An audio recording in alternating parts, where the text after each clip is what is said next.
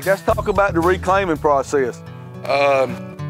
Tell us a little bit about the reclaiming. You got R22 here, right? Yeah, we have R22 in this system. R22 is being phased out. Production of it has slowly been cut back, and it's going to be stopped completely. Okay. So the only thing out there is going to be what's being produced and what's being reclaimed and recycled. Right.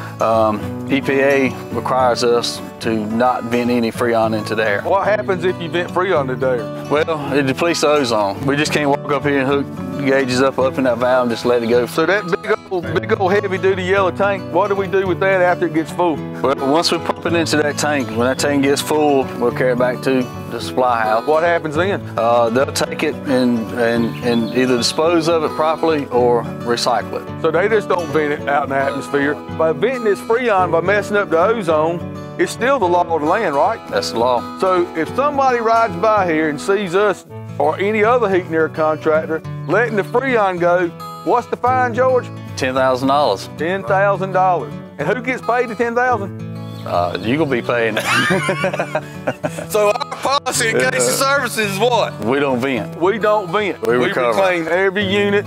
We make sure it's as clean as possible, and we turn it back in for proper reclaiming or disposal, depending on whatever they want to do with it. Yeah. And they clean it up and they sell it back to us, don't they? That's right. And we sell it back to you, Mr. Homeowner, for $100 a pound. So it's in your best interest to make sure that you don't have any Freon leaks. That's right. If you have them, get them fixed. So when you get a unit that's say 16 years old, this one right here's got a Freon leak, doesn't it? Yes, sir. And they're sitting here going, okay, I got a Freon leak. It's $100 a pound. It's 16 years old. Okay, George, it's time to pull the trigger. And I want to get a variable.